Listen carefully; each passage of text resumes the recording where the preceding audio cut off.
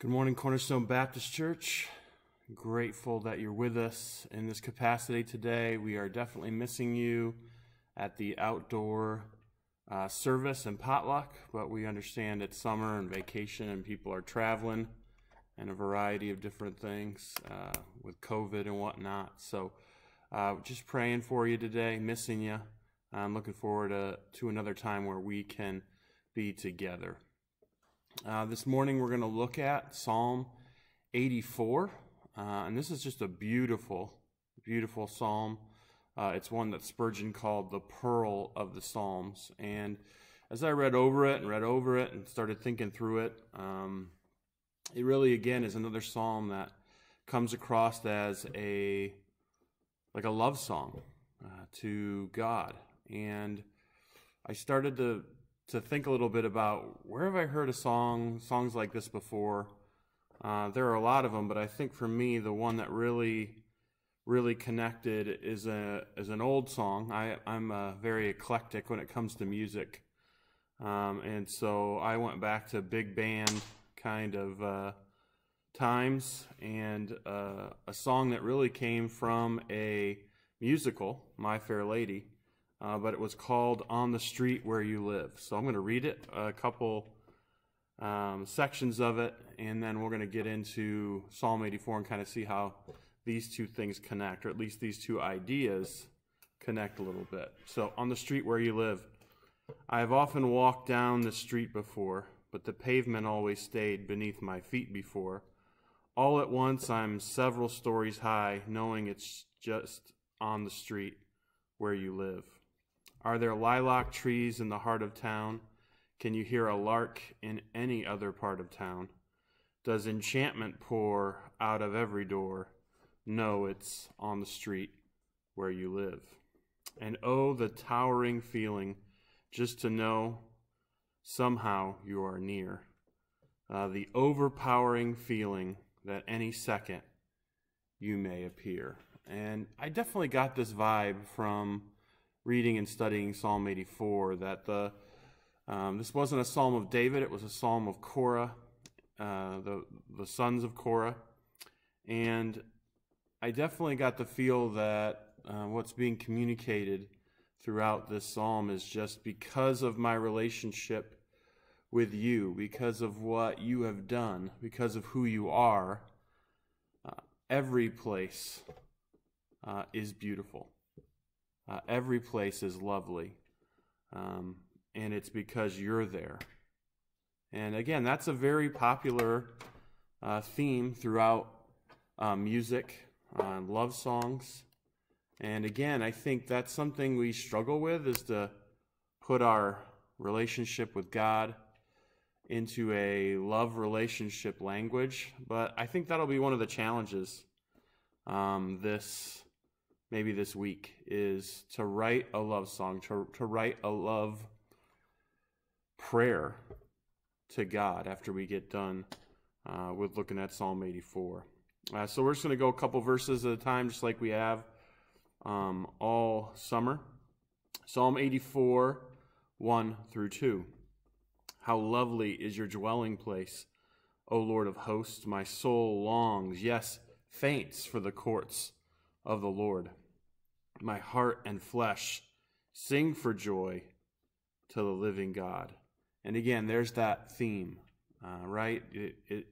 How lovely is your dwelling place, God. And again, it's not because it just that heaven or wherever the psalmist is talking about isn't beautiful, but it's that idea that because I'm in relationship with you, these places just seem amazing. It's lovely. It's beautiful. It blows me away. And again, maybe you can think back to kind of like that song, like moments in your life where you're just caught up in who you're with, right? In a relationship. You're caught up with who they are. You're caught up with, this person is with me, and this person loves me. And it makes even the average, like the song said, even the average street explodes because of our relationship, because we're in relationship together. And that's the feel I get here in the opening, is that the psalmist is saying, this place is lovely. Your dwelling place is lovely. You make any place you dwell lovely and breathtaking because of who you are. Being where you are, God makes all the difference. And I just think we need to ponder that for a minute.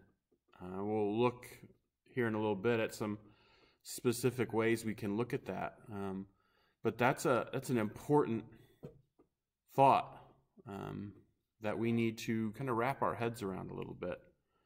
I also noticed, as I looked at these two verses, that the psalmist kind of uses the trinity of a person in verse 2. My soul longs and faints for the courts of the Lord. My heart and flesh sing to the joy of the living God. So there's three aspects of humanity that are tied into this, and I think that's the psalmist's way of saying, like, I'm all in. I am all in and totally committed to this relationship, fully invested from my very soul all the way to my flesh. God, I want to be in complete and total relationship with you. The other thing I noticed about these two verses is the communication of who God is, the words that the psalmist uses, right? Lord of hosts, which is used another time in this passage. And again, we've talked about this before in our looking through Psalms, is the idea the Lord of hosts is the God who commands angel armies. Host is this military term that's a number that is uncountable, right? And our God, this God in whom we have a relationship with, in whom changes every place that he dwells, is the God who commands angel armies. And that's what the psalmist is using to communicate who God is. The other thing that the psalmist uses for God is living God. And so here the psalmist is saying, like, we don't serve an idol. We don't serve a God who doesn't respond. We don't serve a God who is impersonal. Our God is the living God. He is alive. He seeks relationship with us. And we should seek relationship with this very living God. He's intimately involved in our lives. And the psalmist feels like that is a very important point that needs to be considered. And as I thought about this, I thought about a couple different ways we can look at really these verses and really this whole psalm. We can look at it from an Old Testament perspective. We can look at it from a New Testament perspective, or a gospel perspective, and then a New Testament perspective. In particular, one word I want to do that in this section with, and that's the word dwelling. See, dwelling is this really important word, or dwell. In the Old Testament, really that word means literally the word that was used for tabernacle, okay? And so dwelling means tabernacle. Tabernacle was the place where the people saw the presence of God come down. And this is in particular, the tabernacle was constructed as the people came out of Egypt. And so it was this building that would stay in the center of camp and move with the people and have to be set up multiple times, but it was always at the center, right? And so in the Old Testament, the tabernacle eventually became the temple, the place where God's dwelling could be seen by the people. It's where he would meet with leaders like Moses. And so keep in mind, that's the idea that the psalmist is thinking about. He's thinking about this in an Old Testament perspective. But again, the beauty of God's word, God's living word, is that as this psalmist was inspired by the Holy Spirit, it very much makes sense in a gospel sort of way.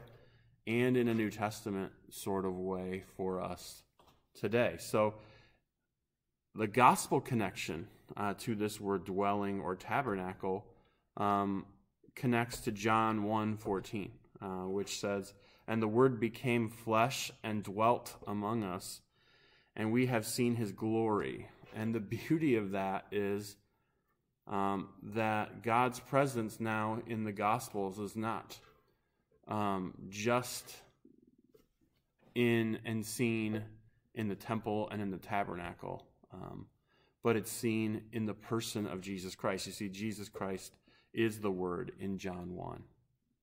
And so the beauty of the Gospels, the beauty of Jesus, is that he dwelt among us. He tabernacled with us. He came. God didn't just stay. Again, think about living God again. God didn't just stay in the heavens or stay away. He came near. He dwelt with us in a gospel sort of way. And then the next step is to look at this from a New Testament perspective, this idea of dwelt. And there's really two verses that came to mind as I was thinking about this, is 1 Corinthians 6:9 and Romans 8:9. We're going to be in Romans 8 a lot today, a couple more times. But in a New Testament sort of way, 1 Corinthians 6:19 says, "Or do you not know that your body is a temple of the Holy Spirit within you, whom you have from God? You are not your own, you were bought with a price." And so now, in a New Testament sort of way, and in a today sort of way, God dwells in us. He tabernacles in us. Romans 8:9 says, "You, however, are not in the flesh, but in the Spirit, if in fact the Spirit of God dwells in you. Anyone who does not have the Spirit of Christ does not belong to him."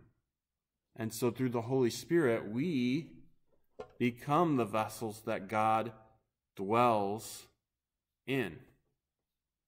And so I love being able to look at that. I love being able to see how this was written in an Old Testament setting, and that word dwelt would have connected with the people to be the tabernacle and the temple and the very human places that were built for God. And then to see Jesus come, and for them to use that word dwelt. He dwelt with us. God came near. And then to experience this in a New Testament sort of way, to say, Jesus left, and he said, "It's better for me to leave so that the Helper comes, because the Helper is going to dwell in you, believer." And so one of my random thoughts when I was thinking about this is what that communicates about who we are. Right? Like, all of this is done for the glory of God, but what does this psalm say about us when we look at it from a New Testament perspective? And so I just go back to verse 1. "How lovely is your dwelling place, O Lord of hosts." What is that saying about us as we are the dwelling place of God? Because God is who he is, we maybe bring him glory and honor, but because he chooses through his Spirit to dwell in us, does that not make us this dwelling place of God lovely? And we're going to see in a later verses here how that idea, I think, comes around again. But for those that are struggling with worth and value and dignity and looking at it in a worldly sort of way, like, I don't really have worth. Like, Christian, you have worth, because not only were you created by God that gives you that worth, but also you are the dwelling place of God. You are lovely because of who dwells in you. And that's, I think, something that we need to think about. Like, does this world notice us and therefore notice God because of how lovely we are, because of how lovely God is through us as we walk in this world? Does the world see us exuding joy? Because that's part of verse 2, right? Okay, my soul longs, yes, faints for the courts of the Lord. My heart and flesh sing for joy to the living God. Because I have so much joy, does this world look at me and say, there's something different about that person. There's something so lovely about that person. And we have the opportunity to say, no, it's not me. It's because the Spirit of God is dwelling in me. And what you're seeing is the effects of God dwelling in me. Does the world see us exuding love and joy in all situations? Because we are the dwelling place of God. May we think on that. May that be something you carry away and let marinate in your mind this week. You are lovely because God is dwelling in you. And are you showing that naturally to the world? Psalms 84, 3 and 4. Even the sparrow finds a home, and the swallow a nest for herself, where she may lay her young at your altars, O Lord of hosts, my King and my God. Blessed are those who dwell in your house, ever singing your praise. And so I think there's a continuation of, again, that thought about loveliness and how God views this world. But the sparrow and the swallow, the sparrow in particular, these are birds that in Scripture were kind of often used as the castaway, like to signify lowliness, so to speak. Okay, in the sacrificial system, the sparrow was used specifically for the poor because they were cheap. It was something that the poor people could afford to bring a sacrifice to God. And so again, there's almost a sense in Scripture where it's, the sparrow and the swallow represent kind of the bottom end, like worthless almost, as far as the world is concerned. Okay. In Matthew 10, Jesus said, are not two sparrows sold for a penny? And not one of them will fall to the ground apart from your Father. But even the hairs of your head are numbered.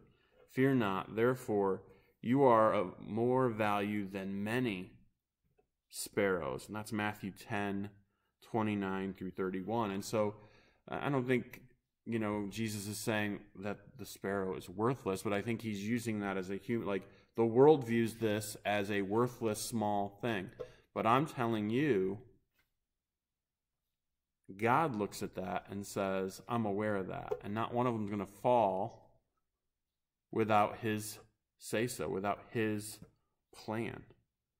And he's kind of saying, aren't you worth more than many of these sparrows? So if I know this, what do I know about you? What am I planning for you?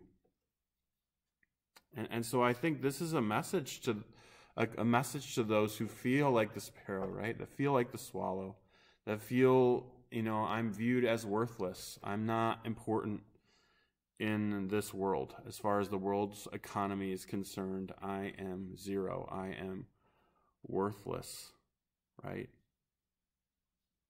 No one's too worthless or too far gone to dwell with God and God to dwell with them. And again, what happens according to those first verses when God dwells in us? We become lovely. We are the dwelling place of God. We have immediate worth and value because of who resides in us. The world may say, you're worthless. Some churches or some church people may say, you're too far gone. You've done too much. You're not welcome here. You're worthless. But God says, come find your dwelling with me. Come back to me. You are priceless in my sight. Let me dwell with you.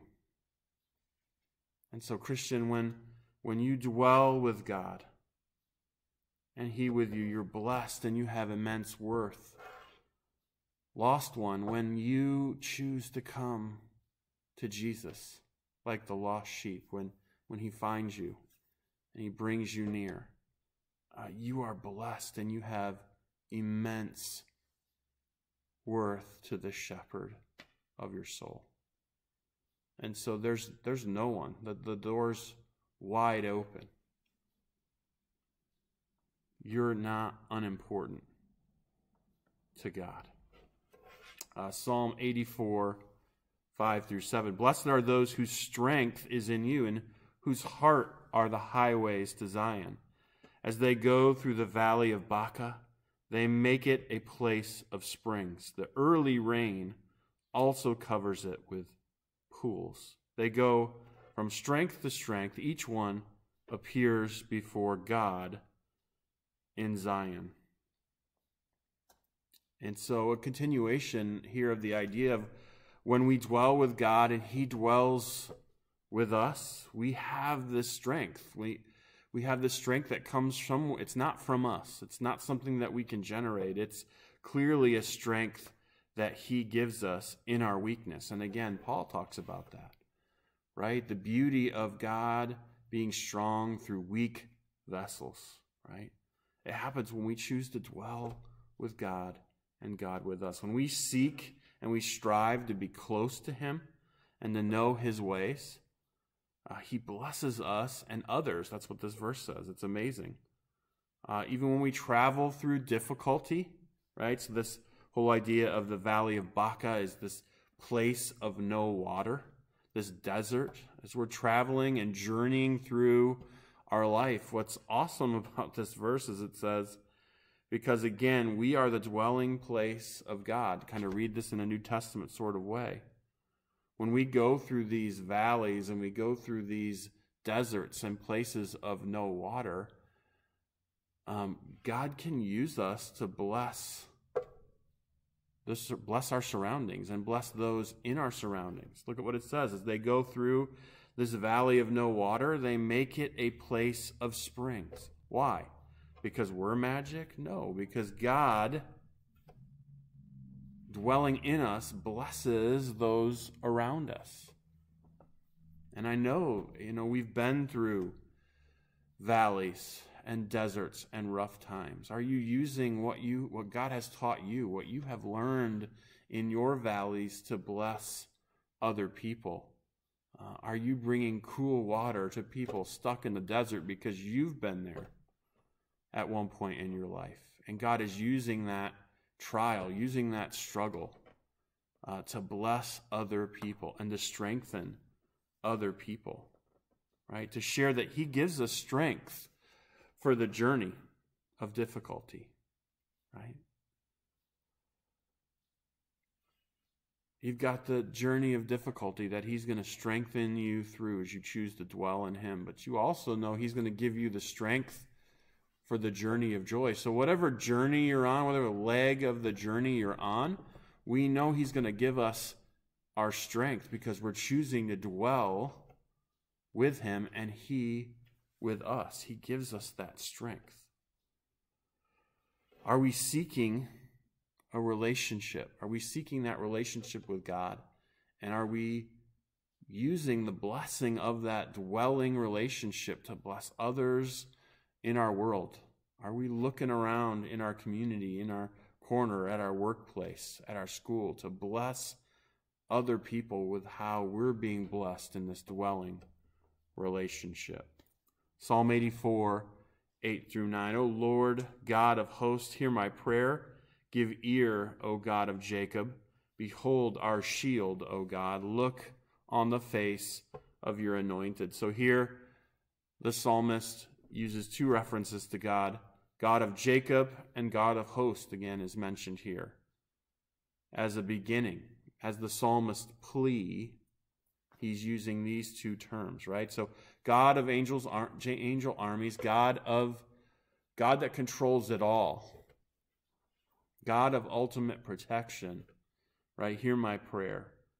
And then the God of Jacob is God of my ancestors, God who has been faithful throughout time to me and my people. Give me your ear. Hear me. And so it's beautiful to see the psalmist use these two really deep picture type words to connect with God. And then his prayer is, behold our shield. So this is kind of interesting.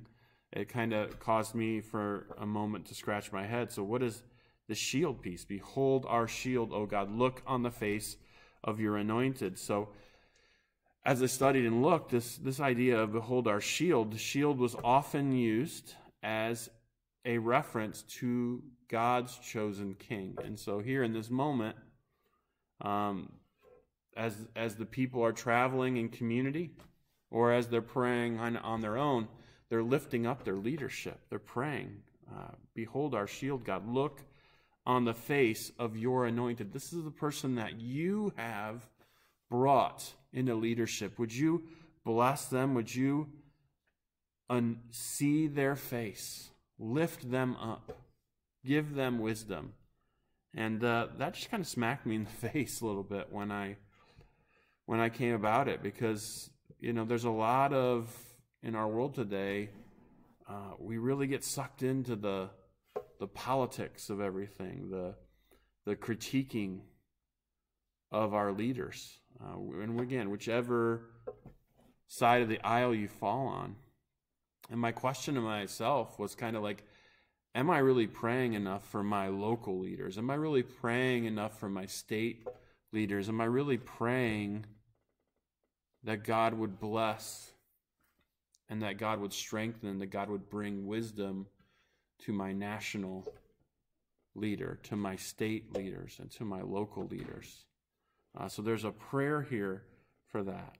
And again, I just think that needs to be heard today. Like, are you stopping to pause to pray for those people? As much as we want to criticize, are we praying? Are we lifting them up for God to bless them? And then it ends here with Psalms 84, 10 through 12. For a day in your courts is better than 1,000 elsewhere. I would rather be a doorkeeper in the house of my God than dwell in the tents of wickedness. For the Lord God is a sun and a shield. The Lord bestows favor and honor. No good thing does he withhold from those who walk uprightly. O Lord of hosts, blessed is the one who trusts in you. And so again, we see that theme that we started out with, right? That the place where you are. I want to be where you are, God, because I want to be in relationship with you, and you make every place breathtaking and amazing, right? One day in your courts is better than 1,000 elsewhere, right? And then he goes a step further and says, I'd rather be the lowest, right? The doorkeeper was a servant or someone in a very low position. I'd rather be low and working for you than what's the alternative, right? This tent of wickedness. And it's the idea that you're just chilling, you're relaxing, and there's ease in the tent of wickedness, right? And so what's the direction of our heart today? Are we set up towards this love of relaxation and ease? I know I fall into that. No matter the cost, I'm going to choose ease. I'm going to choose relaxation. And from a couple weeks ago, Psalm 51, we know that's where David started out his trouble. It's not that taking some moments to relax and enjoy life is a problem, but prolonged moments, right, of seeking relaxation and ease leads us to places that we don't want to go. We saw that in the life of David. And so here, this tent of wickedness is this idea of ease, relaxation, just chilling, kicking your feet up and relaxing. Like, so is that my heart's desire? Is that where I want to go? Do I want to live in the lap of luxury so that I can live a life of ease, no matter what the cost, right? So wickedness kind of tends to think that this isn't something gained with integrity. It's something that was gained inappropriately. So is that the direction of our heart? Or is our heart to be like, God, I want to be near you. So I'm just jazzed to hold the door. I'm just jazzed to serve you because, again, like, my love for you is greater than seeing that as a job. My love for you overshadows anything. And just kind of think, again, in that romantic love sort of way. Like, you can go back there. You can remember if you're not currently at that place. But, I remember moving heaven and earth to do something amazing for my girlfriend who became my fiance, who's now my wife. Like, it didn't seem like a big deal. It didn't seem like a lot of money to do that. It didn't seem like an amazing grand gesture because it was from a heart of complete and total love. Like, I want this woman to understand how much I love her. And that's the lingo here, is that, like, holding a door and being this low position, if it means I'm near you, God, I want that. I just want to be near you. Because better is one day holding a door than 1,000 elsewhere in the lap of luxury, in the tent of wickedness. Is that your heart today? Is there anything, like, just think about the practical outcomes of that. As we, as a church, as we start to grow, we're going to need people to do different things, to help, to lead, to hold a door, to welcome people. Right? Is your love relationship with God so much that you're like, man, I just want people to experience what I'm experiencing. I want people to see this joy that's coming out of me because I am the dwelling place of God. And so I'll hold a door. I'll hold a baby. I'll do whatever to serve this God. So that's something I think we all need to think about and process. Stop seeing things as chores, but see, I'll move heaven and earth, God, to be near you. I'll do whatever you want me to do. Okay. And I love the next section here, right? For the Lord God is a sun and a shield. And so I grabbed onto that sun idea. And we keep what we love right at the center of our lives, right? And our lives really rotate around it, just like the sun. So what's at the center of your life? Kind of like we just said with that, because the psalmist is saying, my love for you, dwelling with you, being near you is at the center of my life. Like little things like holding a door or servant type things, they don't matter. They don't seem like a servant sort of job to me because you're at the center of my life. So is God your son? Is God at the center? Is everything you're doing rotating around God? Or maybe what we talked about, comfort, ease, family, job. Is that what's rotating? Is that what you're rotating around? Is God your shield? That was the other thing he talked about. So in this sense, it's saying, are you mentally picking up that shield every day? Are you mentally praying for the protection of God, knowing that he's sovereign over everything that you do? When we make him the center, our all in all, when we make him our protection and we pick up that shield, he gives us favor and honor, it says. And then he says, no good thing does he withhold from those who walk uprightly. Right? And that's connected to all that we just talked about. We walk uprightly when God is at the center. When we have this dwelling relationship, this active relationship with God. when we seek, right, the Spirit of God to be at the center of our life. The center of our life is the Spirit of Jesus Christ. Right? And we have that love relationship. We do all that we can. We arrange our lives around loving and caring for the focus of our love, right? And that's this relationship we have with the Holy Spirit, with Jesus, with God. And so I do want to point out that it says good thing, right? And so my mind went again to Romans 8, right? It says, no good thing will he withhold in this psalm from those who walk uprightly. In Romans 8:28 says, we know this one, and we know that for those who love God, all things work together for good, for those who are called according to his purpose. For those he foreknew, he also predestined to be conformed to the image of his Son, in order that he might be firstborn among many brothers. And those whom he predestined, he also called, and those whom he called, he also justified, and those whom he justified, he also glorified. And so the good in there is this idea. We often know 28, but we don't bring in 29. And 29 tells us that the good that he's talking about in 28, that God's going to work all this out for good. The good and the bad is all going to be worked out in our lives for good. And what's the ultimate good?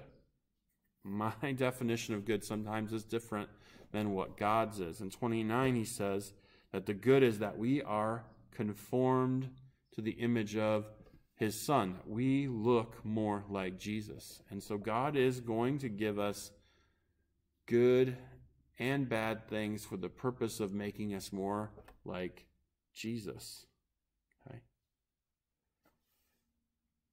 We have to keep in mind that he's going to do these things, the good and what we would call bad, for his glory and our good, that we look more like Jesus. And keep this in mind. This is another Romans 8 thought again.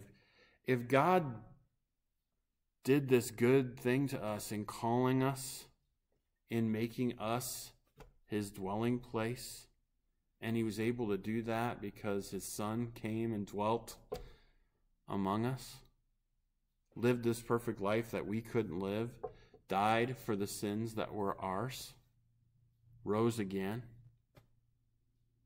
and now that the Holy Spirit dwells in us, if he did that for us, what good thing wouldn't he give us?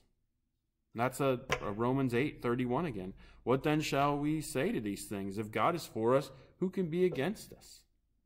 He who did not spare his own Son, but gave him up for us all, how will he not also with him graciously give us all things? And I think there's an element here in that verse. No good thing does he withhold from those who walk uprightly. And what's your view of God? I think, yeah, he's going to give good and bad, but I think we look at God sometimes with lightning bolts ready to throw at us as soon as we make a mistake. Instead of hands full of blessing, waiting to give us a good gift, waiting to bless us. And that's the picture I get here, is that no good thing does he withhold from those who walk uprightly. As we keep him at the center, as we live in this dwelling relationship with God, he's looking to give us good things. Good things. And sometimes, again, we'll have rough and bad moments, but the beauty of the passage is that he's going to use that to make me more like Jesus. And that's such a beautiful, beautiful promise, beautiful thing. So some challenges for you today. Number one, does your soul long and faint to be with God? Are you truly dwelling with him? And I'm just going to throw it out there. Write a sappy love letter to God. It'll make you uncomfortable, but it's good for us to be uncomfortable sometimes, right? Use romantic language. Steal a song, maybe, or a poem, and use that in your sappy love song / prayer to God. And see what that does for you. 2, do we have an all are welcomed attitude? right? Worth is decided by who God dwells with, and he seeks to dwell within us all. He's pursuing you. He's pursuing others. Are you welcoming those people in? 3, as you journey through the ups and the downs of life, as you go through joyful moments, as you go through the valley of Baca, right, the valley of no water, are you looking for God to bless others through you because you are his dwelling place? Are you bringing water to the desert? Are you allowing God to bring water to the desert through you?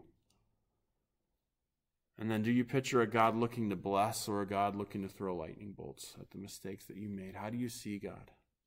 No good thing does he withhold for those who walk uprightly. As we seek that relationship, be ready for a blessing from God. It may not always be, again, the way that we interpret the word blessing, but when we're in that sweet spot with God, when we're dwelling with him, it's going to be a beautiful thing that's going to, again, cause us to fall deeper and deeper in love with God. Let's pray. Dear Lord, we come before you. We're grateful for this time. I just pray that you'd bless those who are unable to be at the outdoor service today, God, if there's vacations or sickness or whatever, God. We just pray a deep blessing over this Cornerstone Baptist Church. We pray a deep and great blessing over those who are not a part of our church that are listening, God. We just pray a blessing over your people. We pray, God, that we would seek deep relationship with you. We thank you, God, so much for dwelling in us. We pray that we would seek your face this week, that we would find ways of telling you and showing you how much we love you, God. Dwell with us, Father God. We love you. In your name I pray. Amen. Hope you all have a great week. Continue reading in your Psalms this week, Psalm 91 to 100. Blessings on your week.